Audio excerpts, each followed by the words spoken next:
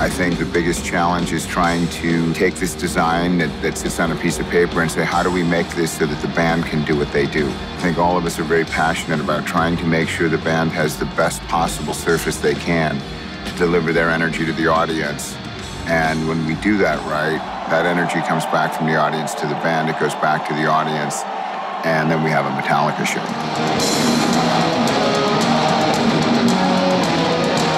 Stuff like this takes a lot of time to develop, to put together. I know our production team has been working on this for a couple of years, just building the stage. Fresno was sort of the end of the building process. It was the first time that all of this went into one place, and we actually got to see what this was.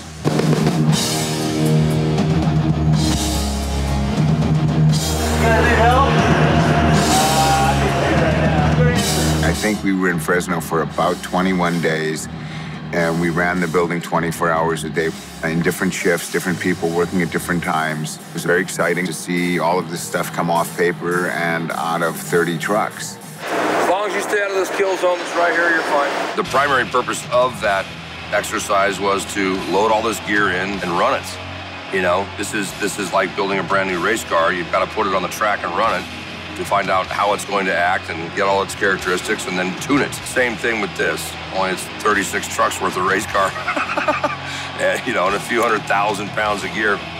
We built the aircraft carrier, and Tate Towers came up with a few ideas to help things along. Peter Mensch just kept adding more and more things. These are ideas that we're trying to see how you like them so we can detail them. Okay. So if you like something, we can enhance it or we scratch it. I'd rather have more of it and take it out. The stage itself is such a monstrosity, and there's so much stuff going on underneath it. If you're under the stage at the wrong time, you could be cut in half. Under the stage is packed with mechanics. You know, when Peter says to me, oh, we should have had 5 more crosses in there, I'm like, Peter, there's no room to put a Q-tip in there. You can't have 5 more crosses in there. I guess it's like a giant game of Tetris. It's probably too big, really. This show is a very heavy show. We're probably somewhere around 185,000 pounds hanging in the roof. There's 10 coffins that weigh 5,000 pounds apiece. How you distribute the weight throughout the building is a very difficult thing to achieve.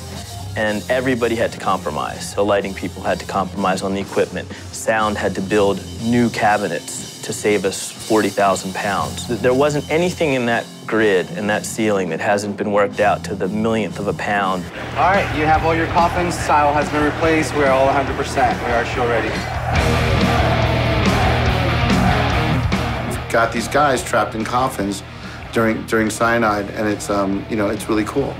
There's a ton of really good video moments when the coffins come down. In those LED screens, you actually see people that we've put inside the coffins, and they're struggling to get out. You've got a great cast of people. It's one continuous take, 7 minutes. I got emails from them the next day saying, I'm covered in bruises. It was a very physically intense thing. So in one of the songs, what we did is we actually built a proprietary system that allows us to track each band member as he walks around the stage. There's footage underneath them, like rings of fire and other pieces that actually walk with them as they go on the stage. We're the first people, for my belief, to be doing that live. Would you like me to put the chair away, sir? Yes? Roll the chair away, roll drops. Chair and Tesla coils go bye-bye, roll drops in, and let's look at one. The stage is amazing. I did some tests because they have a lot of media in the stage. And I wanted to make sure that the media would work and there wouldn't be flicker or any problems there. So that was incredibly fun, I will say. Can we stand by the battery drastic coffin moves? Sebastian, when you're ready, can you let me know, please? When we make music, and it's just, you know, James and I and Kirk and Rob or whatever in a small room. It's just not super complicated. These types of undertakings, they involve so many different people. And I feel like a lot of times I'm the one that's kind of caught in the middle, trying to like have the neutral overview of all of them and try to figure out what's best. This is the White Zombie. Quite often, guitars take a little while before they sound right. But this one came out of the box, sounded awesome. It just plays so well. It's a lot like my Mummy guitar in feel and in sound. I have this movie poster, a very rare movie poster, and I like the movie poster so much that I took the graphic and pretty much designed it for a guitar body.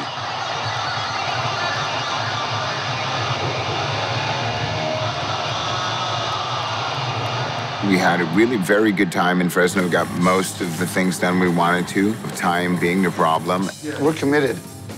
There was no turning back.